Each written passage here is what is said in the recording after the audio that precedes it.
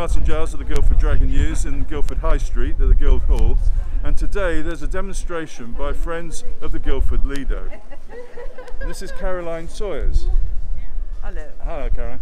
Now, why are you demonstrating today? We're demonstrating because our Lido has not opened.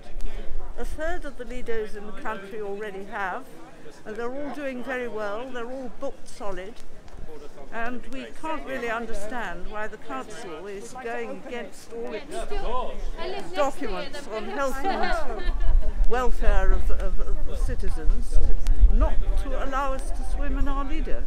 Now, the council has said that they can't afford to open the Lido because it costs £36,000 a month to open it.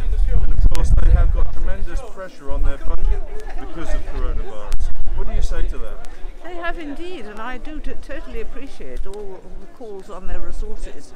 But swimming is such a healthy exercise for everybody, especially the ones who can't go to gyms and can't bicycle and can't do other things. You know, the elderly, the pregnant.